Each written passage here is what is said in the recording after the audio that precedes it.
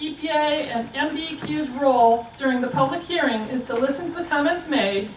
We will not respond to them this evening. However, all comments received at this hearing and in writing during the entire public comment period will be reviewed and addressed in a responsiveness summary.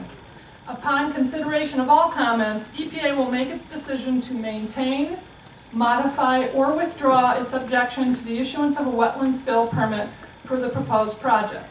If EPA maintains or modifies its objection, the MDEQ will have 30 days in which to issue a permit that satisfies the objection or deny the permit.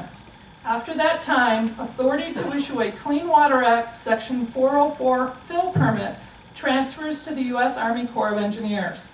If EPA withdraws its objection, the MDEQ can issue a permit which would authorize a wetlands fill permit for the project under both state and federal Clean Water Act.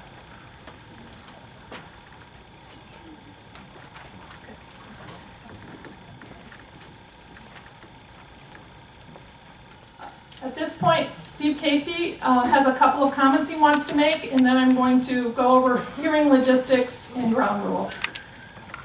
Thank you, Tinka. I want to clarify the DEQ's role tonight. This is, as was just described, an EPA public hearing. But the DEQ is also reviewing the Marquette County Road Commission application to build County Road 595 under applicable state statutes. We requested that EPA hold this hearing so that both EPA and the DEQ would have the benefit of public comment on the EPA objection to issuance of a permit for this project. By requesting this hearing, the DEQ also extended the EPA deadline for making a final decision on this application so that both DEQ and EPA will have time to fully consider information that has been submitted by the Road Commission before we have to make a decision on this application. We look forward to hearing from you tonight.